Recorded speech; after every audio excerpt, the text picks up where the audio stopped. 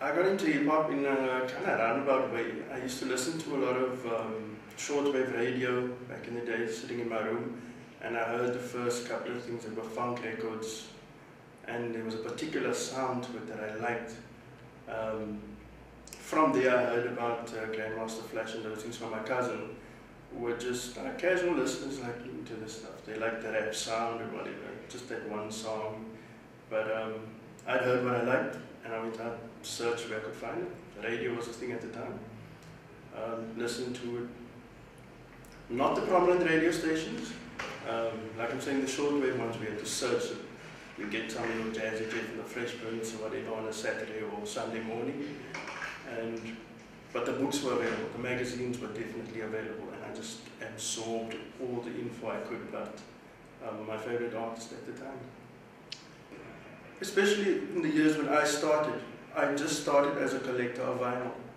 That's all I did. I was a fan. I was a total fan of the art form, of the music, and I just tried to purchase things that I liked. So whether it's a magazine, but the vinyl aspect of things, people just saw me with a lot of vinyls, like Denver Turner saw I was a collector of vinyl, so he gave me a chance to play at Get a 3000. So I've got to big him up for that. Like Shamil X gave me a chance to DJ on the radio station. Got to big him up for that. Another one is Arthur, who got me in at the bass, the reopening of the bass, Arthur van Wyk. Got to big him up on that. You know, people just gave me chances. They let me show if I could do it or not. But at that point, I was to myself, I was a collector. I was not a DJ. But the more I played out, the more I can do this. Yes, we stole with the eye, especially around Ready D, at the beginning part of the career. You would just watch Ready D and how's he doing that? Later on, there was like internet radio, those kind of things that had a few pointers of how you could learn how to scratch. And the way I learned was by ear. Like, it wasn't video files at the time, it was audio files. So there was an explanation in text of how it sounds, then there was a downloaded audio clip, and you listen to it and you try to mimic that audio clip. And that's what I did. Ready D said, up to 5 hours a day you've got to practice. So I did that. I got a nice banged up little mixer and one direct drive turntable, and 5 hours a day at the beginning. That's what I put into it. And a lot of the stuff I learned by mistake, by pure luck.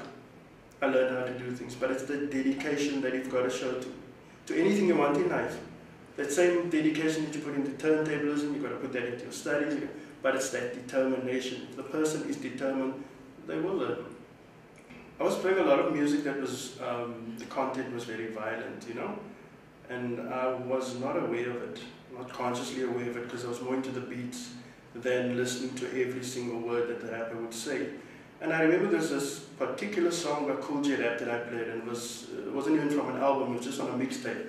And it was about abusing his partner, like beating down his partner. And I loved the beat, and I played it and whatever, and then someone brought my attention to the content of that, just the hook of it. And afterwards, I thought, wow, how did I miss that? So it made me definitely more sensitive to the gender bashing that was happening in hip-hop. And once that switch went off, I was much more aware of the kind of songs that I would start playing on the show, you know. That definitely brought down the amount of songs that would, you know, be violent, either, you know, violence, black on black violence, whatever kind of violence, those kind of things. Started moving more into different forms of expression within rap, different styles, the left field styles, the guys from California, like Freestyle Fellowship, or, you know, those guys were pushing the art instead of bringing that aggression only, you know. There's a love for words. I was always drawn to poetry at school. I could always understand what the poet was saying somehow. I wasn't really that much of an English buff, you know, the comprehension and those things. I could apply myself, but it wasn't interesting to me. I was just more drawn to the poetry, and then when I heard the rhythmical kind of poetry that was happening at the time, and the more things started developing, like with Rakim, the kind of in and outer rhyme structures that he had in his, it was incredible what he was doing. He was revolutionizing the art form at the time. All I knew was like there's a bit of poetry in this. You know, people are quick to dismiss rap, and it's just like, yeah, they're just talking in codes or whatever. But some of the artists were definitely pushing the boundaries as far as using some poetic devices in their rhyming, and that, if you really listen to it, you know, I always loved to listen to my music through earphones, and you could really zoom in on the lyrics because everything else besides it was just, you know, quieted out. You could really zoom in on what he was saying, and sometimes you couldn't actually believe, like, did he really say that kind of thing? Because I mean, to a certain degree, I also took it like, yeah, it's rap. He won't be saying that. He's a guy from the street. Why would he be saying things like this? Why would he be discussing astral travel or what? It can't be, you know? And then the documentaries came out, and it was like, that's exactly what Rakim was talking about.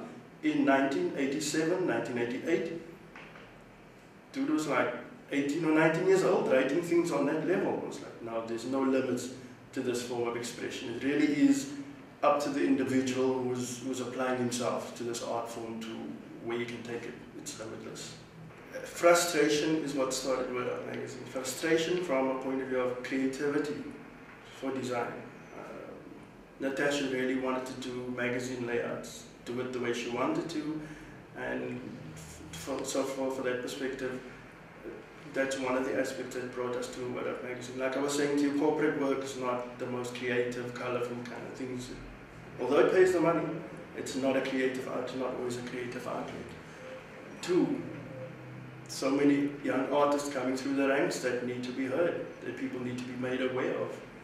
And because I said Cape Town is so fragmented, people can live in Cape Town and still not know about a Remy E or a Snarks O or something like that, you know? So it was a platform that we don't charge artists to get their stories in there. We'd sometimes go out and even do the photography for take 2 or 3 hours in Cape Town somewhere, just to have the accompanying photographs to go with the layout and things. And we decided it was not going to be a cheap looking, you know, run-of-the-mill kind of magazine. We thought, let's just push it to that level, even though there's no money that's being pushed in it. We don't make money out of it. But the response to it has been phenomenal. I mean, some groups who are making money off hip-hop got into contact with us. The minute I said there's no money, it was the last email that we got. But at least the reaction is the right reaction we want from the magazine. It's just how the hip-hop artists should be portrayed. And once you see it in the wish is that once you hear about them in the magazine, is that they know how to promote themselves and how to conduct themselves for further interviews with newspapers and, you know, radio and TV and those things. But it's just a start. Like, did you know about Remy E? There's a website, there's a link to the music, there's those kind of things. So yeah, it's just love for the artists coming through and their struggle to be heard.